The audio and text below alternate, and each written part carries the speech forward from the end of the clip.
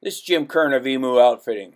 What we're looking at here is some drone footage we took in early November up on one of River Plate's private concessions on Indian lands in Brazil's Amazon of two big peacocks patrolling the perimeter of their nest. You can see the top part of the screen.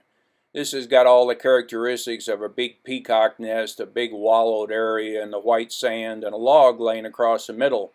The log is important as this is where the peacocks will lay their eggs, and then within a week these eggs hatch and the peacocks will move off with their fry and defend it from 6 to 8 weeks.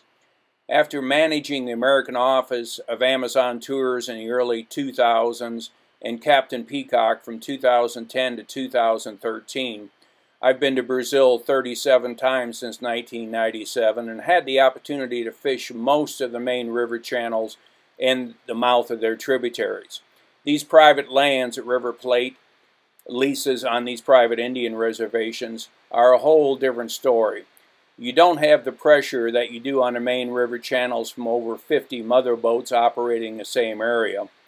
We handle only 6 to 8 people a week, and that means only 3 to 4 boats on the river at a given time, which really enhances the size of the fish and the numbers you'll catch.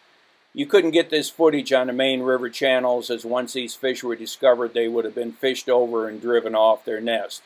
You need to come down and fish these private Indian reservations lands we do and see the big difference in the quality and the size of the fish we catch.